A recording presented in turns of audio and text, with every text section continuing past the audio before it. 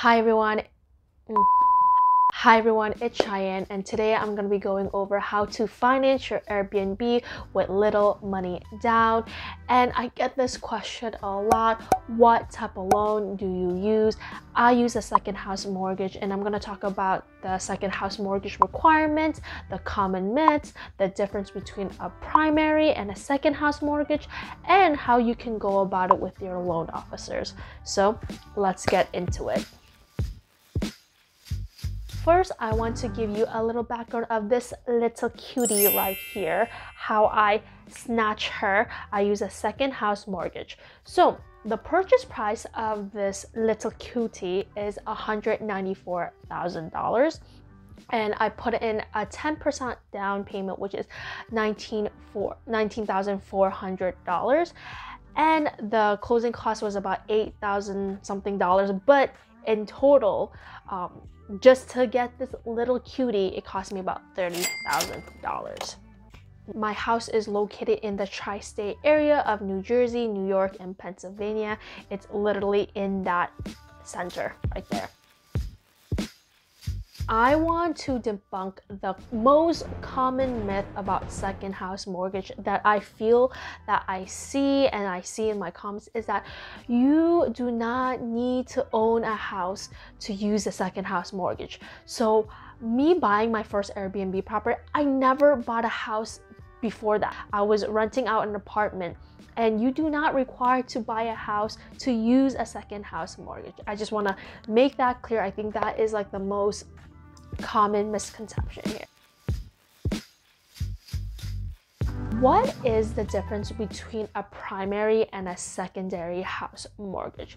So I don't remember this on top of my head, so I'm going to be reading on my laptop, and I'm going to be posting some articles down that I think it's really helpful for you guys to read and to educate yourself, because I know I'm educating yourself, but do your research too, okay? A primary house mortgage requires you to live there, and it requires you to be pretty close to your workplace. So when a loan officer actually takes a look and you apply for a primary house mortgage, they look at your work address and they look actually at the house address, the house that you're planning to buy.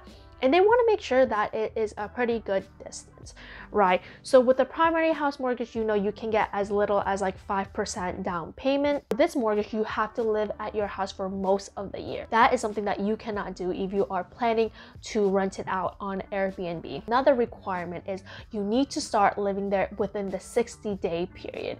So that is what a primary house mortgage is. So let's get into the secondary house requirements.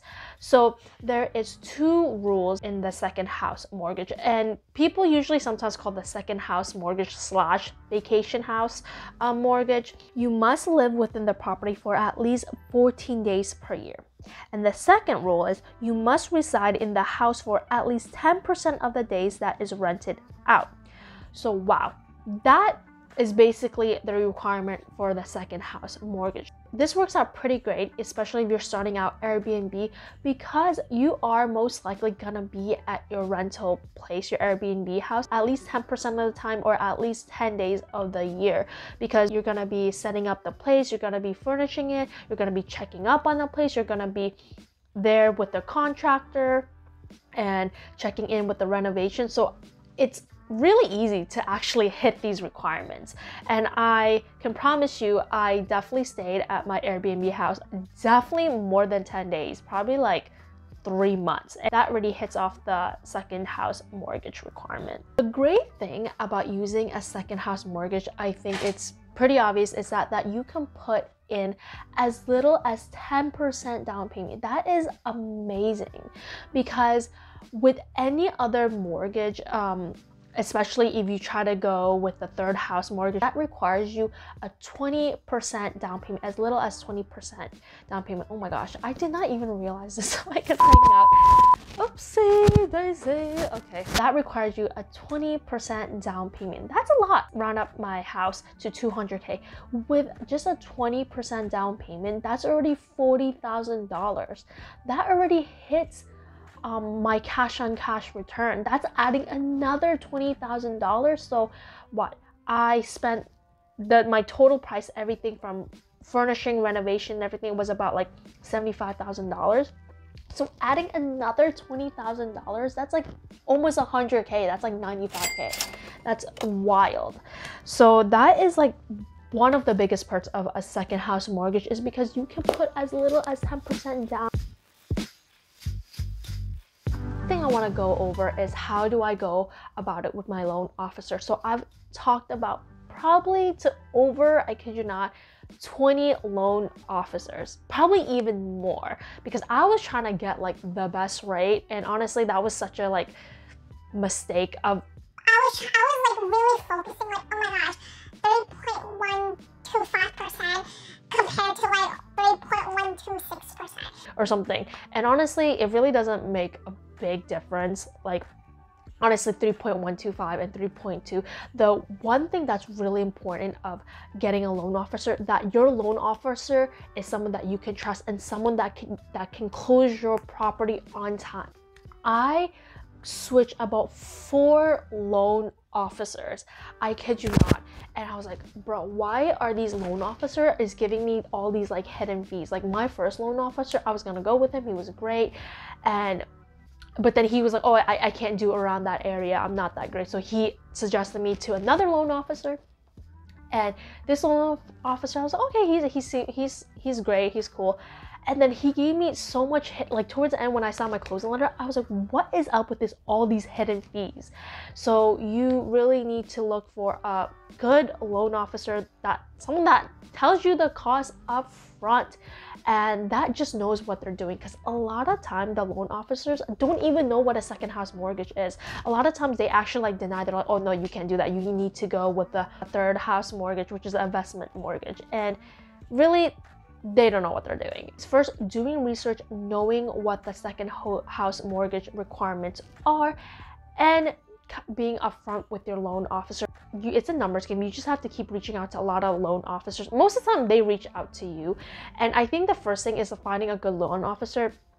First thing is ask your real estate agent. They usually have really good loan officers that they know, and that's how I land my loan officer from my real estate agent, and she was amazing. I want to be my amazing. She was able to close on time. A good loan officer that actually knows what they're doing and actually knows the second house mortgage requirements. In worst case, you cannot find a loan officer that grants you a second house mortgage.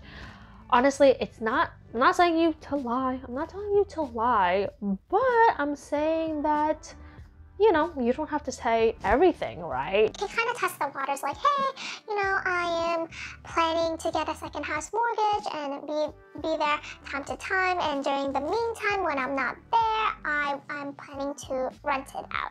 So, you know, that's usually the line I use when I'm trying to test out the loan officers, and most of the time, 90% of the time, they're like, yeah, okay, cool, whatever.